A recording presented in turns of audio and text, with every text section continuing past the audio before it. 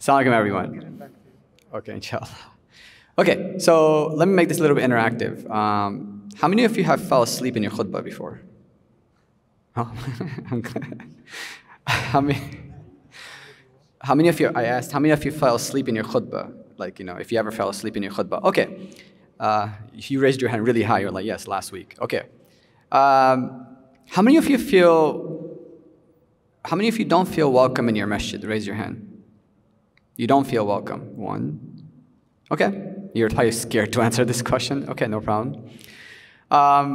You know, when we talk about the challenges and how to raise next generation of leaders and how to deal with this youth work, again, like I mentioned, there are a lot of research has been done in our issues, and we already know the problems. We already know how to even go about the issues and how to solve it. What's happening in our institutions, in our leadership, and why it's not taking place. I think that's where we need to really put some focus and vision. I want to go back and ask, you know, I want you guys to think about the village that we're missing. Like, so I grew up in Bangladesh. I remember if I made a mistake in the house, my uncles would get a piece. I would get a piece from my uncle. Then I would go to my aunt. Then everybody would be at me because everybody knew this is the mistake I made, right? So I had the entire village to fix me up. And you know, all the chappals and belts would be flying at me. But the point is, there was a village to raise young children. And we need to bring that village back. You know, some of these solutions to most of our problems is us. We always tend to think that Imam is going to just transform our children. The Sheikh is going to say some dua and all of a sudden he's like angel. No. That's not how it works. You know, we can play a major role, and to play that major role, sometimes we forget we are the messenger of the messenger, sallallahu alaihi wasallam. Even if you know one ayah, you know, share it to others. We forget that we are the da'i. We have a responsibility as an American Muslim. We have blessings. We have resources. How are we using that resource?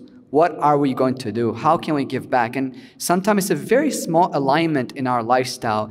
You know, if you feel like your kids are not listening to you, send your kids to somebody that you know they'll listen to those parents. And you take their kids under your arms and become their mentors.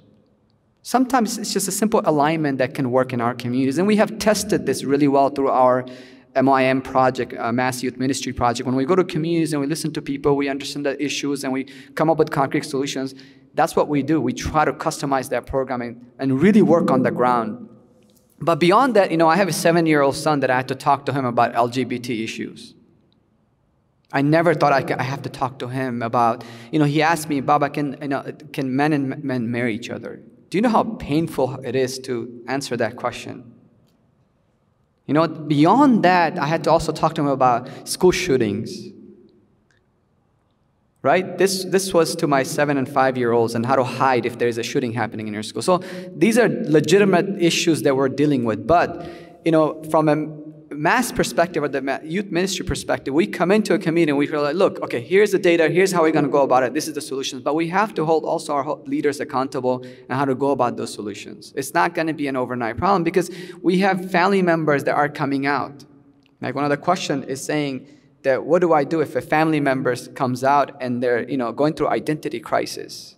These are real issues as a community, and it's going to get worse if we don't do something about it. And each and every one of you in this room has that responsibility. Nobody's coming, guys.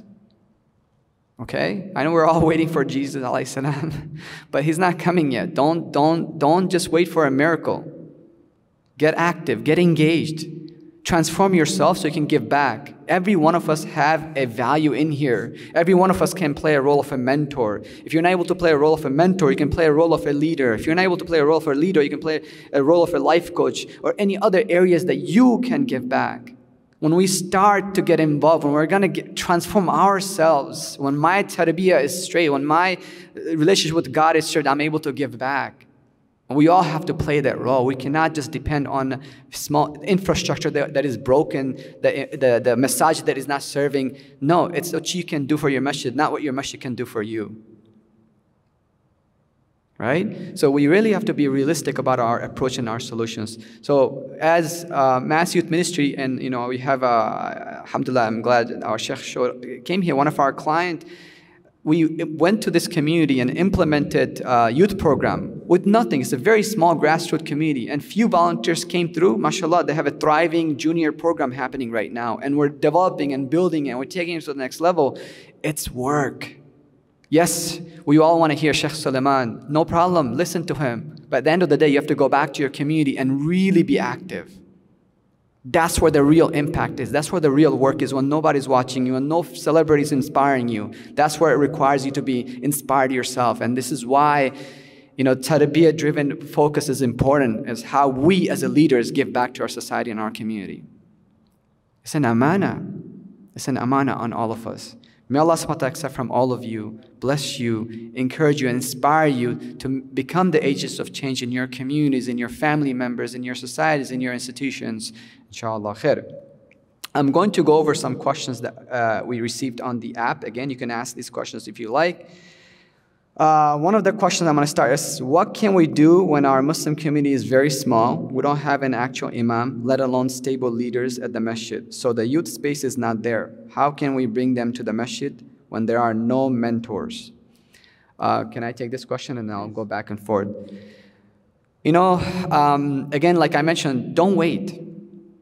Don't wait. Sometime, it's just, you don't have to have a center. Like one of the programs we did called Maker's Hike. We went to the hike and we gave a program package to these youth workers. Say, okay, go to hike. Take a bunch of young people out on a hiking, in the evening or in the weekend. And then we gave them a tarbiyah dose. Anytime you do something, it's so easy. There's so many resources available in front of you. And it's all about creating that welcoming space, non-judgmental, come as you are, learn, right? Being open-minded. Gather these young people, say, let's go to hike. And this project was very interesting. All we asked them to do is, like, as you're hiking, give everybody instructions. Grab something, grab a leaf, and reflect on this. Allah created this. And just walk away. Right? Sometimes we think the sheikh has to be there, there has to be a Quran khatira. It's interesting, in our tradition, you'll not find hadith that is not interactive. Prophet always asked the question, oh Bilal, why do you think this exists? And Bilal would be like, Ya Rasulullah, why? There's always this dialogue happenings. But how do we create our youth space in our masajid? Sheikh speaking, everybody listen, go home, stay quiet. No. We have to create this engagement. So if you're a small community and you actually have a better opportunity, rather than going large community and you're lost, you have a perfect opportunity to create this kind of intimate programming and alignment. And please see me after and I'll give you some program ideas, contents, and I'll love to help you initiate anything that you feel like that will benefit your community. I'll go to the next question.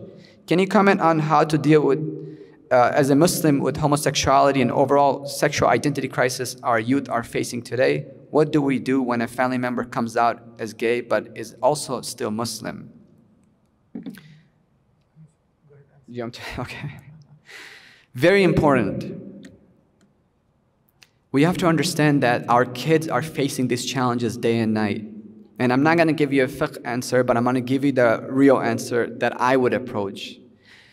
The relationship with Allah is the most crucial thing we all have to protect. At the end of the day, it's a tendency they're challenged with, right? In our tradition, you'll see parents like, oh, the Lut alayhi salam this, you're going to go to Jahannam if you... Let's step back. It's a tendency issue. That means that he has a thought process of the same gender. As long as this person is not acting on it, they're not held accountable. And that's their jihad. That's their battle of their life. That is their challenge. Very important that if you push your kid away because he's in that area, you have to remind him that Allah loves him, Allah is challenging him, Allah is trying him with this trial. And he has to pass through it. And seek counseling, seek other ways to protect protect him and how he is. But do not tell him, oh, if you ever think like, the moment you break the relationship between you and that child, you started causing damage. It's a tendency issue, brothers and sisters. And we have so many kids coming out in our community saying, this is how I feel. And there's not an institution, or there's not many organizations that are really tackling these issues. They're taking it to the imam. Wallahi, like, one of my mentees reached out to me and he sent me a picture and told me like, oh yeah, my sister, likes this Hispanic guy and my parents don't want her to get married. I was like, and I looked at the picture, you know what I saw? She's sitting with a cover on, which she doesn't wear hijab, and there's an imam reciting on her. I'm like, why is the imam reciting on her? Or my parents think she has a jinn. Yeah, his name is Jose. He's not a jinn. So I think sometimes even the religious community comes with in a way that, that I have issues. There was a sister came up to me telling me that the Somali community, the young boys are told to memorize and they're smoking weed and memorizing. Sometimes our own religious community does more damages to our kids and pushes them away. We have to be careful how we approach those issues, very sensitive, get educated on how to approach it, make sure that relationship with Allah is consistent no matter what happens.